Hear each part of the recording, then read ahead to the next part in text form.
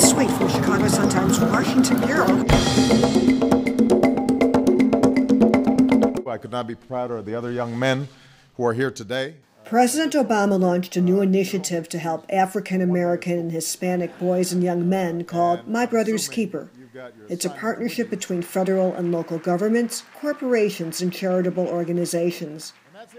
The new effort to help boys and young men of color who face tough times has its roots in Chicago, in a program called Becoming a Man. And it helps young men who show a lot of potential but may have gotten in some trouble to stay on the right path. One of the Becoming a Man participants, Christian Champagne, introduced the president at the Thursday kickoff event at the White House. But those challenges have not stopped me from wanting to have a better and safer place to live and work.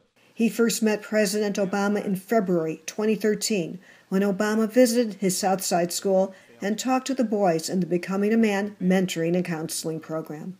And to my surprise, he was just like me, growing up without a father, and sometimes not too concerned with school.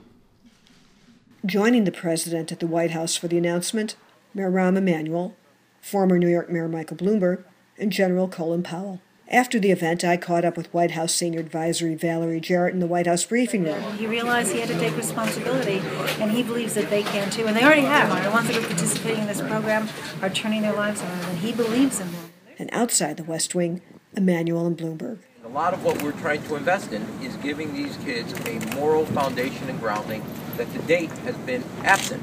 For the Chicago Sun-Times, I'm Lynn Sweet.